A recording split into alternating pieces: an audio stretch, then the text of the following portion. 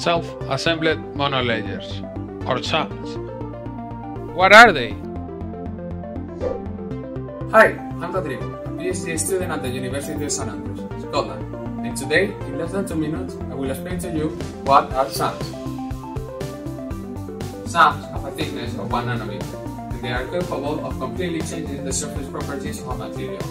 They have several applications, and they have been used for things as different as controlling the doping on semiconductors, passivation of corrosion and oxidation processes on metals, immobilization of enzymes on surfaces, and detection of metal ions in solutions. There are several ways to prepare a SAM, but let me show you how we do it in our group. We start by cutting a small piece of gold. The gold has a thickness of 300 nanometers and it's supported on mica. After that, it's flame annealed 15 to 20 seconds. Then, it's immediately immersed into our chemistry cell, where we check the quality of the substrate with a cyclic voltammograph, and if all looks good and under potential deposition is performed. This creates a 2-atom thick layer of silver on top of the gold.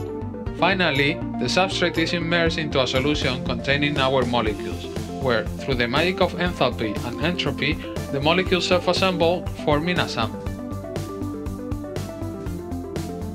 To study SAMs, we use different techniques, like scanning tunneling microscopy, infrared reflection absorption spectroscopy, and X-ray photoelectron spectroscopy, among many others. SAMs spontaneously form when a surfactant adsorbs on the surface. The molecules create an ordered film and have an upright orientation. SAMs are molecular layers with a thickness of 1 molecule. I hope you liked this video and you learned something new. And remember, material science and engineering made it possible.